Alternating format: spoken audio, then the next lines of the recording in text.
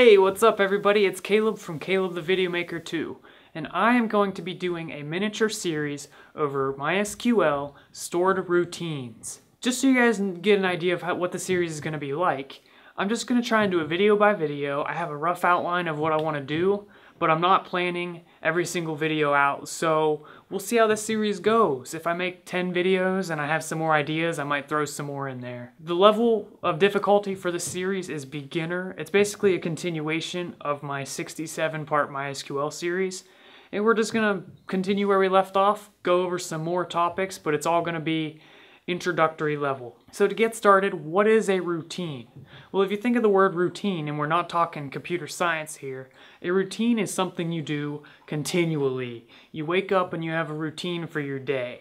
Well, it's very similar in MySQL. With MySQL, you can make a routine and then you can call that routine multiple times. So let me just illustrate this with some boxes. Also, I just thought I'd show you guys my sweet decal. My dad drew this.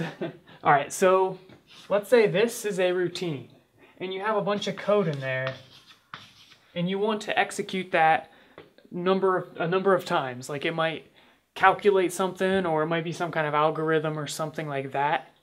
And you have a couple of options. First, every time you need to run that algorithm, you could just write it out yourself.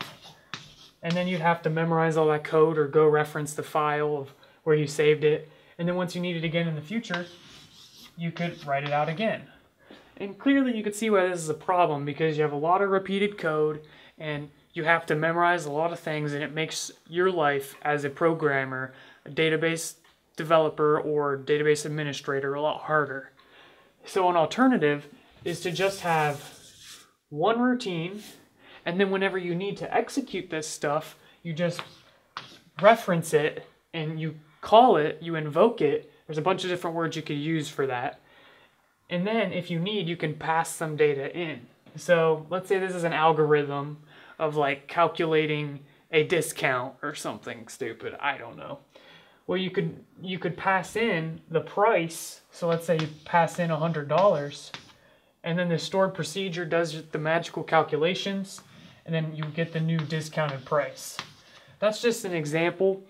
And we'll be getting into the details of the different kinds of stored procedures and all that good stuff. So hopefully you guys are excited. I'm excited. As you go through this course, you're going to get a rough overview of all of this stuff.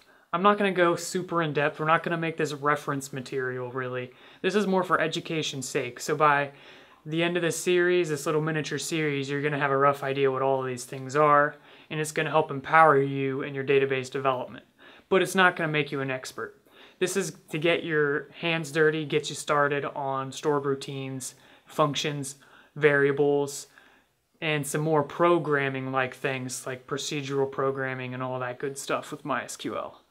So, continuing the 67-part series that everybody loves, this is the next level, a little bit more difficult stuff. We'll see how it goes, and let me know what you guys think of this series, and if you have any suggestions for videos, leave them in the comments, because I'm kind of open for ideas. So thanks guys, and I'll see you in the next video.